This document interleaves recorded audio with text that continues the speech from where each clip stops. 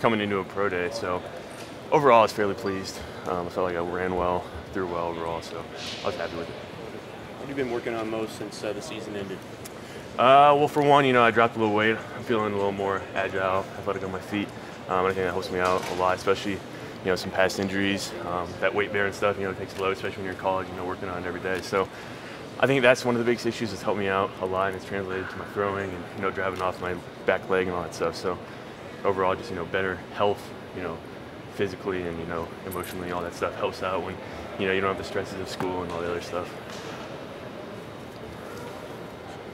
Have you been in conversation with any of the scouts yet? Not anything deep, a conversation every here and there, but, hopefully, I can go over there and get some conversations in, but we'll see, wherever it takes me. What would it mean to you to just get a chance? For me, I feel like all I need. I feel like I can play in the NFL, and all the chances all I need, so. Any quarterbacks right now in the league that you try to mimic and try to be like? You look at Drew Brees, his attention to detail, the way he executes a game plan is, second to none. And Brady, Foles, those guys, they have killer instinct. They can go in the game whenever they want. And that's something I pride myself on. Being able to go no matter the situation and doing it as well as you can. What did you weigh in at today? I was 233 today.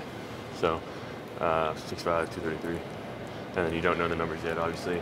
Hopefully they come out in 24 hours or so. That's what they say. But I felt like it was good overall. How important are your idea to play tough?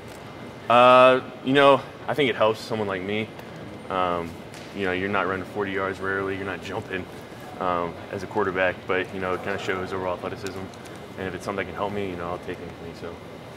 Was it your idea to run those tight end routes, or was that they just pulled me over. Yeah, they pulled me over at the side, and for me, it's any way I can play. So, someone like a Taysom Hill or anyone that, that's translated from another position like quarterback to another position and had success, Travis Kelce, Edelman, all those guys. So if that's what it takes.